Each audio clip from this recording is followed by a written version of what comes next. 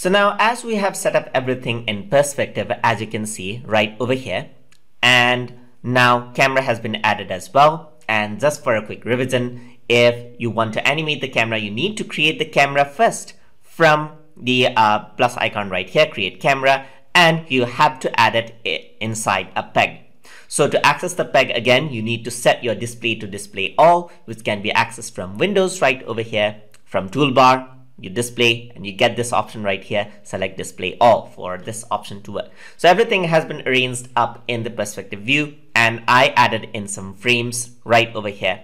And now let's go to the camera view right over here. And here you can see that the car moves from left to right. So now what I want to do is I want to add in a camera animation. So I'm going to select the peg, not the camera, the peg. So this is where I want to add in the animation to.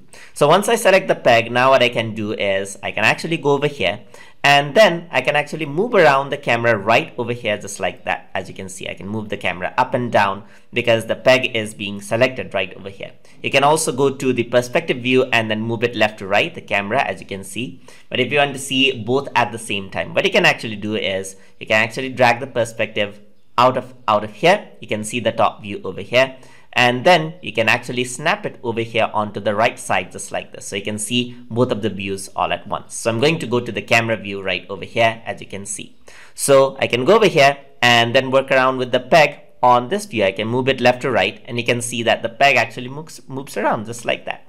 So what I can do is I'm going to go over here onto the front. So I'm going to make sure I know the location. So I'm just going to go around here and then move the camera a bit around in the front. So I'm going to go to the perspective view, move around into the front. So this is going to be the starting position. And as the car goes this side, as you can see, I'm just going to move the camera. I can actually move it right from over here, and the animation will be added in just like that, as you can see.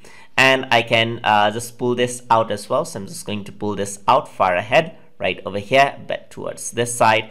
And the camera animation is there, as you can see. And there's all of it. There's like the effect, just like that. And there's the zoom out, all the perspective, all is maintained. So if you have to fake this out, this is actually a very, very tedious process. But you can see that now Toon Boom Harmony does this effect just for you, just like that. So you can see the perspective view right here and everything else. You can even rotate the camera out. So let's say I want to rotate the camera out a bit right over here, and then as I rotate it out, I want to rotate it upside just like that, for example, to get a sort of an effect. So let's just go over here, rotate out, and the keyframes are all automatically added, and this is the result, as you can see. So there you go, there's the output right over there. So now I'm just going to collapse this out right over here. Let's see how the animation looks like. So you can see that there's the perspective, everything is moving along. So let me just rotate this out. So you can see that there's the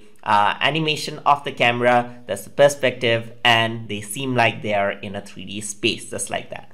But whenever you're animating, you do have to be careful about this area right here. You don't want to show up extra blank areas right here, making it feel as if it is empty. So that is how you can manage the camera animation and then utilize perspective to create a sense of depth in your animation. So hope you guys learned something as always, and as always, please like, comment, share, and subscribe.